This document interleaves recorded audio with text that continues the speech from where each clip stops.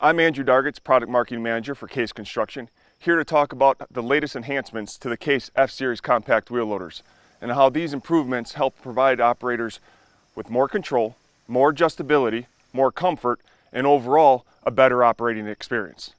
And it all starts with the adjustable electro-hydraulic or EH controls. These new electro-hydraulic controls provide operators with adjustable settings, low, medium, high, to be able to better control the loader arms and the tilt functions based on the operation at hand.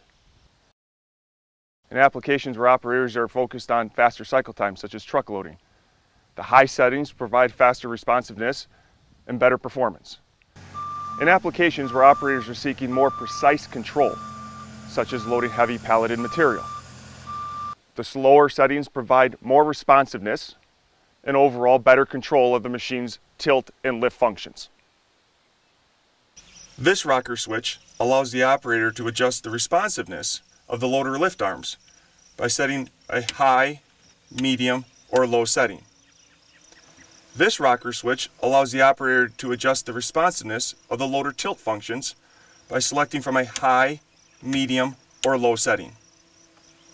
Another significant improvement to the Case F-Series compact wheel loader line is the changes made to the inching and brake pedal. The inching pedal provides operators with greater control of the loader when operating at slow speeds.